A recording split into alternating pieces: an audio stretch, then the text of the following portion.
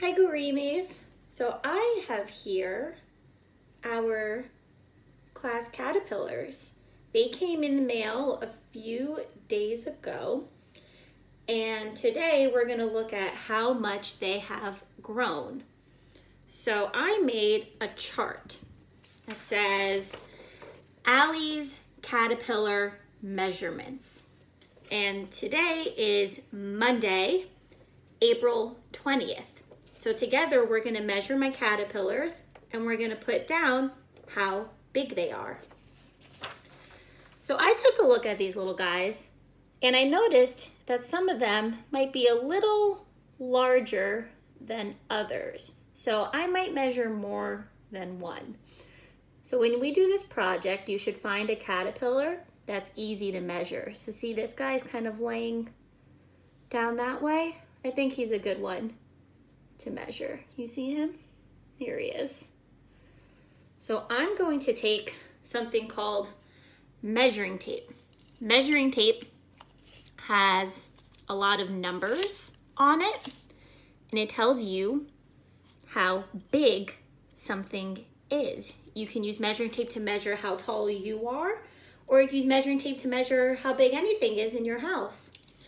So what we're going to do is we're going to start from the beginning, and I'm going to put the measuring tape at the tail and go to the head of my caterpillar, and it says that caterpillar we just looked at is 1 inch. So here it stopped at the number 1 right there. So I'm going to write down 1 inch. Now, let's see. This guy right here, he's one of my small ones. I have a small caterpillar up here. So we're gonna, again, take our measuring tape and we're going to measure him, see whether it stops. And this guy, he's only 1/2 inch. So I'm gonna write down 1/2 inch. That means that this little caterpillar, if you put 2 of him together, will equal 1 of this caterpillar. So this guy is growing a lot faster than our little guy up here.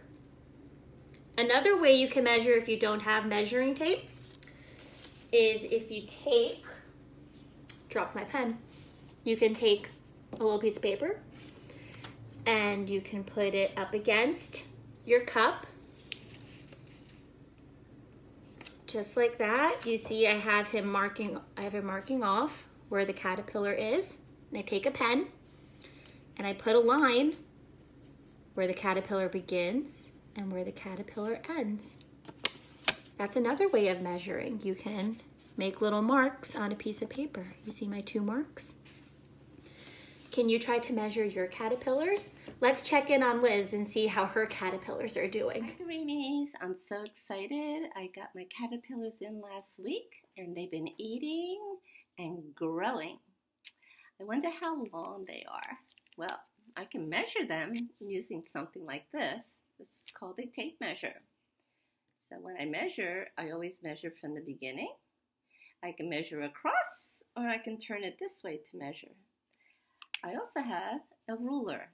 Same thing, you start from the beginning and you can measure this way or across. It all depends where your caterpillar is. So I'm going to pick a caterpillar to measure just to show you. And let's find out how long they are. So it looks like this is a good one to measure. And I start from the beginning to the end, and he's about 1 inch long. Let's see if we can pick another one to measure.